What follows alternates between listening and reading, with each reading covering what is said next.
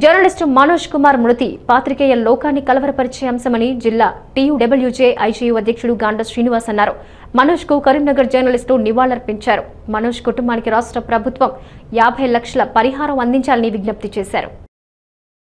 హైదరాబాద్ లో కరోనాతో జర్నలిస్టు మనోజ్ కుమార్ మృతి చెందడంపై కరీంనగర్ జర్నలిస్టులు దిగ్భ్రాంతి వ్యక్తం చేశారు. నగరంలోని ప్రెస్ భవన్ లో మనోజ్ చిత్రపటానికి పూలమాలలు వేసి నివాళులర్పించారు. మనోజ్ కుమార్ అమర్ రహే అంటూ నినాదాలు చేశారు. ఈ కార్యక్రమంలో జిల్లా టీయూడబ్ల్యూజే ఐజేయూ అధ్యక్షుడు గాండ్ల శ్రీనివాస్, ప్రధాన కార్యదర్శి మారుతి, శరత్ రావు, పలువురు జర్నలిస్టులు, ఫోటో వీడియో జర్నలిస్టులు పాల్గొన్నారు. విధి నిర్వహణలో భాగంగా జర్నలిస్టు కరోనా బారిన పడి మరణించడం బాధాకరమని జిల్లా టీయూడబ్ల్యూజే ఐజేయూ అధ్యక్షుడు గాండ్ల శ్రీనివాస్ అన్నారు. ఆయన కుటుంబంలో ఒకరికి ఉద్యోగం కల్పించాలని డిమాండ్ చేశారు.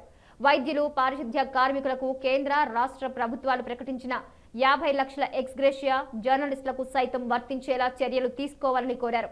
వర్కింగ్ జర్నలిస్టులందరికీ టీయూడబ్ల్యూజే ఐజేయూ అండగా నిలుస్తుందని తెలిపారు. విధులు నిర్వహిస్తున్న క్రమంలో కామ్రేడ్ మనోజ్ గత 5 రోజుల క్రితము కరోనా బారిన పడి చనిపోవడం జరిగింది. వారికి, వారి కుటుంబ సభ్యులకు మా తెలంగాణ వర్కింగ్ జర్నలిస్ట్ యూనియన్ తరపున ప్రగాఢ సానుభూతి తెలియజేస్తూ వారికి టీయూడబ్ల్యూ తరపున ఈరోజు ఘన నివాళి అర్పించడం జరిగింది.